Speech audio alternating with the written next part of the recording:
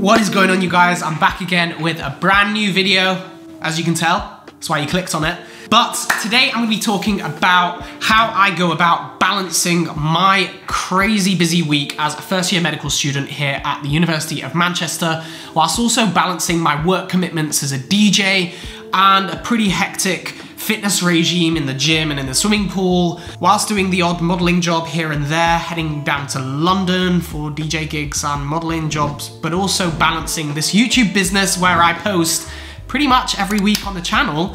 So make sure you subscribe so you get updated every time I do post.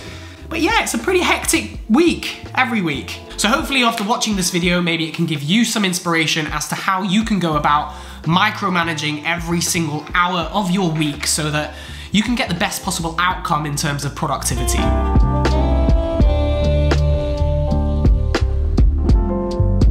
So what do I mean by micromanaging my week on an hourly basis?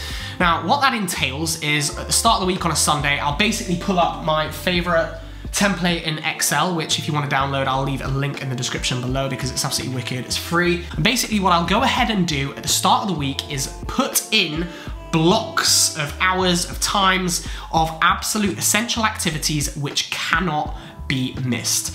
And these will be things such as university lectures, face-to-face appointments such as my PBL sessions and my face-to-face consultation skills, my DJing work commitments, my fitness, but also an absolute essential which I feel like a lot of people will miss is by also scheduling in an hour and a half for lunch and dinner time every single day.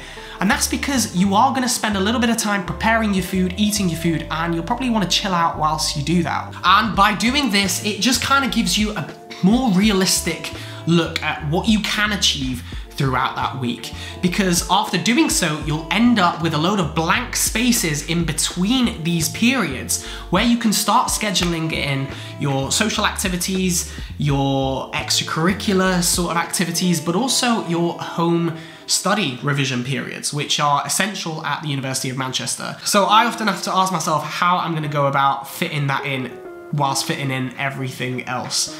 And I found the best way of doing that is by creating this timetable.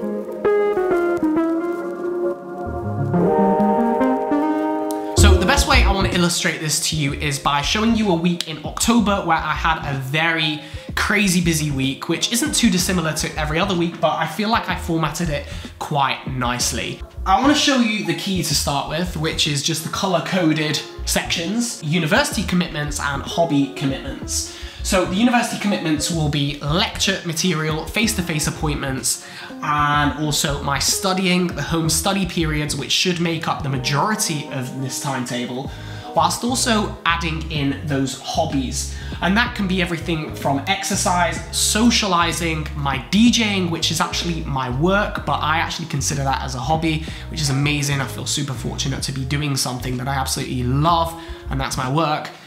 But also scheduling in my YouTube commitments. So if we run you through a typical week, you'll notice at the start, I tend to wake up every single morning on average between around 8 AM till 9:30. And I find that this is really important because waking up every single day at the same sort of time prevents you feeling lethargic. I used to wake up with crazy variation throughout the week during my undergrad, sometimes waking up at 10, sometimes waking up at 8:30 for a really early lecture, going out on the weekend, getting up at 11, and it would ruin me. I would feel like death. And I'm sure a lot of you guys can relate to that. And there are plenty of studies out there that demonstrate that waking up at the same time every morning can be really, really beneficial. Even if you've had little sleep the night before, it is better to wake up at the same time and you'll feel much better for it. So on a Monday morning, as you can see, I wake up, I have my breakfast for an hour, and I get to my PBL Open, which is an hour and a half where we sit down and we discuss the topics that need addressing for that week. And after that, I scheduled in a university meeting with one of the faculty members because I felt like it was a really invaluable thing to actually meet one of the members of staff in person because there's 500 people on this course, and I feel like it's very easy to get drowned out, and I actually want the staff members to be able to put a face to the email rather than just seeing me as a number. But I gave myself a half an hour window after that in order to cycle back to my flat, even though it's only a 10-minute cycle. But to get back to the flat, in time for my online lecture. Now, I don't really want to go into absolute detail of all the particular events that I've scheduled in on this timetable because I think that that's going to bore you and it's going to become quite repetitive. And it's quite self-explanatory if you look at this timetable. But I think the utility in actually building this is at the end of the day, when you look back at what you've managed to achieve, it's a lot easier to, you know, close that day off not feeling stressed about the things that you didn't get done. Because by building this schedule at the start of the week, you already know what is and isn't achievable. And by sticking to this timetable in the most regimented, disciplined way that you possibly can, you know that you have achieved the best possible outcome that you could have achieved. Okay, so I am just in the middle of editing this video and I have to take a second to talk about how incredible this standing desk is. Now, in this day and age, because we have moved remote and everything is done nowadays online, we don't really think about the damage that spending hours in front of the computer and what that's actually doing to our posture on our backs. Now, this is not an advert, I've not been paid to say this, but it just so happens that a few weeks ago, FlexiSpot reached out to me and said that they wanted to send me a desk. And it is a real game changer. I do find working really, really long hours sat down, it not only hurts your back, but it does also affect your productivity. And by being able to stand up whilst doing your work, it allows you to do a bit of stretching here and there, you know? Not only is this desk giving you a new perspective to work from and helping your posture, but the cable management system underneath is absolutely incredible. So guys, you've got to check it out. I'm gonna put a link in the description. FlexiSpot standing desk. Thank you so much for sending it me. I'm so grateful. Back to the video.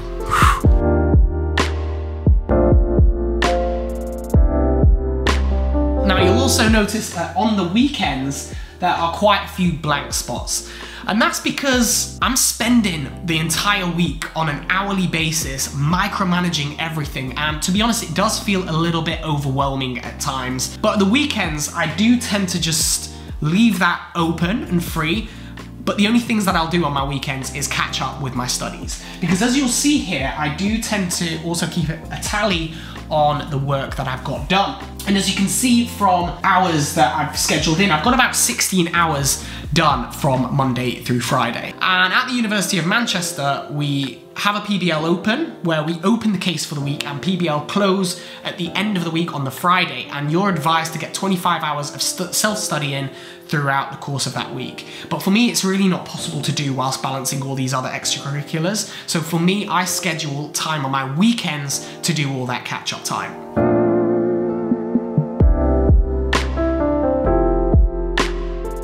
One thing that I would like to mention on my studies and how I managed to remain super disciplined is actually by using this one app called Forest. And this isn't sponsored in any way, but it is a game-changing app. As you can see, it's got a timer on it. I tend to do my studies in 25-minute periods and then take like a 5-minute break. I'll make a video on that at some other point. It's called the Pomodoro effect. You can do some research on it. It's considered the most effective way of, you know, focusing for a short period of time. So basically what I'll do is I'll stick the timer on and I will not touch my phone for that 25-minute period. And even if I do feel tempted to look at my phone, I'll look at it after like 10 minutes of study and I'll be like, well, there's only 15 minutes left until I can pick my phone up and do some aimless scrolling or check my emails. And at the same time, it also plants flowers so you can see your forest grow. So I love that. Sorry if I sound a little bit congested. It's because I am. I had the worst illness over the last 4 days. It's not COVID, by the way. I have had countless COVID tests, but I've just got a really bad chest infection. I'm really congested. But look, we're still making a video, and that shows commitment, doesn't it? Because I scheduled in this hour to film this video, and I'm not gonna miss it.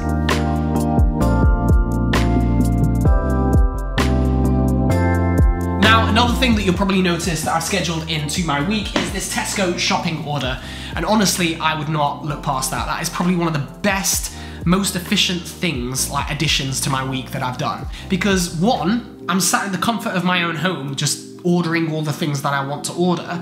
And two, it doesn't mean that I have to go across all the shelves wandering around the Tesco shop, but also traveling there and back to Tesco, the hassle of carrying the bags. It's just long, but it's the best thing I ever did. It frees up so much time in your day and it's so, so convenient.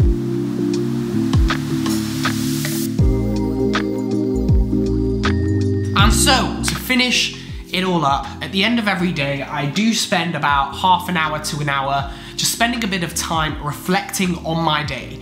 And the reason that this is important is because there are the odd occasions where I don't entirely stick to absolutely everything in my schedule. Maybe you get a phone call that comes through, maybe, you know, a family commitment pops up.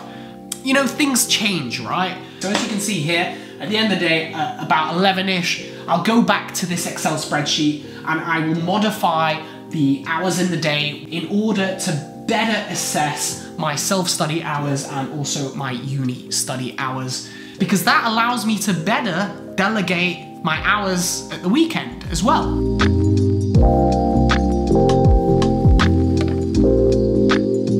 This isn't gonna work for everyone. I just find that going into this degree, right, I've got so many things that I'm trying to balance, and there's one thing I hate, and that's feeling overwhelmed. I like to feel like I'm in control of my life, like I know what's happening, I know what I'm getting done. For me, the only realistic way of being able to effectuate that is by creating this kind of regimented timetable, because that allows me to visually see exactly how much time I'm putting towards all my commitments. I think one of the main things that I'm also trying to get across in this video is the importance of prioritizing things that are the most important to you in your life.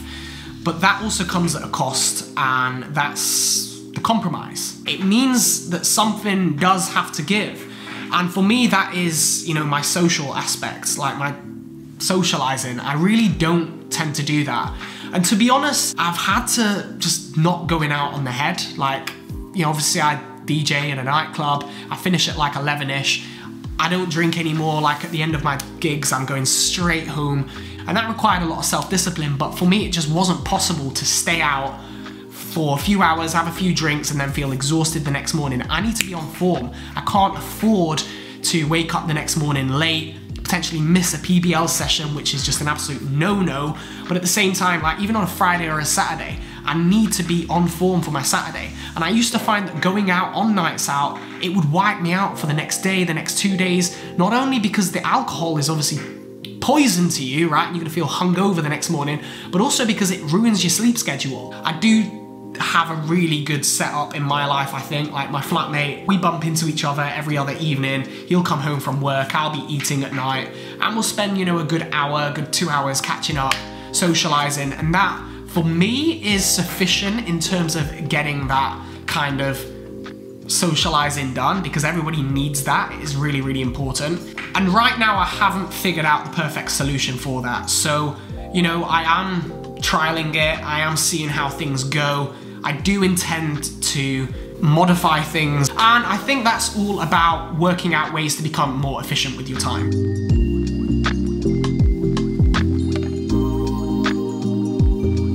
So for example, in an average week, I used to maybe spend 12 hours towards my YouTube videos, whether that be videoing, editing, and scheduling. What I've done in order to reduce that time is by hiring a video editor. So those 12 hours have been cut maybe by 2/3. So maybe a week I'll spend four hours on my YouTube videos. Obviously that involves paying them, but for me that's an important kind of compromise, because that payment frees up a huge amount of time in my week, even if that's only 7 or 8 hours. That's 7 or 8 hours that can go towards, you know, fitness, towards more studying time, towards planning more video content, but also gives me a little bit more leeway in that odd bit of procrastination that it is important to do here and there.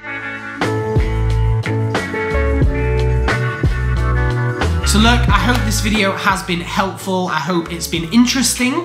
If it has, please leave a comment below and let me know what other kind of videos you would like me to bring to this channel. I'm very open to it. And I also read all your comments. So, you know, stick some down there, and also hit the like button if you have enjoyed this one. It really, really helps my channel and these videos be promoted to a wider audience. Also subscribe and hit the bell notification so you get notified every time weekly videos do get posted to this channel. There's also going to be a playlist over here with some related content. But as always, I will see you in the next one.